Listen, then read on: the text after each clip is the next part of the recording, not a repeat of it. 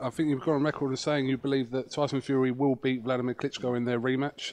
Is true, yeah? Yes, I believe he'll win the rematch. Whether he walks away with the titles is a different matter. You know, I think he will win the fight like he won the first fight.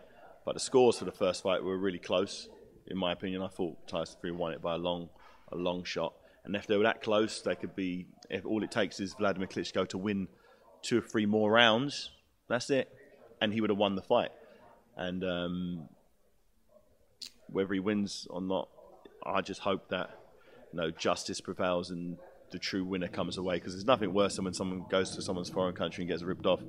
I feared for Tyson Fury in that last fight. I thought I couldn't see the Germans letting them walk out with the title, but they did. Maybe because they knew there was a rematch. There's a rematch clause. Whether they'll let him walk out with the titles this time round, maybe Tyson Fury's going to have to nail him to the canvas this time round to really prove that he's the winner. You know, we all know that he won that first fight, but the second fight, I don't know, it's a bit up in the air. I believe he'll win the fight, but whether he walks out with the titles is a whole different story.